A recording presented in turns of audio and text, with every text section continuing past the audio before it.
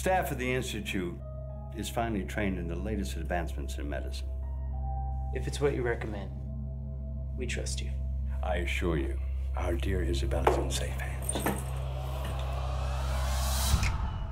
At the Rosewood Institute, we cater to the best families. Did he send you? I'm sorry. Isabel,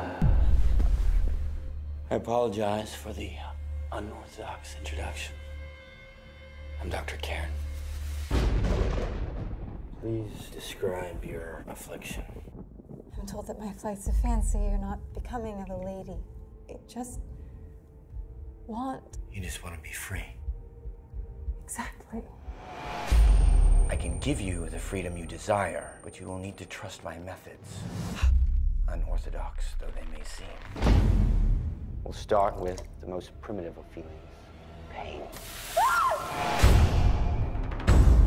Even if half of these stories are true, they'll run everything, the courts, the papers, the banks. You're spending all your time on one girl. Lead me to my art. This is still part of my treatment. Yes, exactly. You do trust me, don't you, Isabel? Evil must be thy only happiness. Welcome, children, to the communion of your race.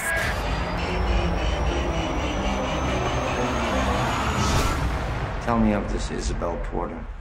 I hope to forget I was ever such a vapid creature.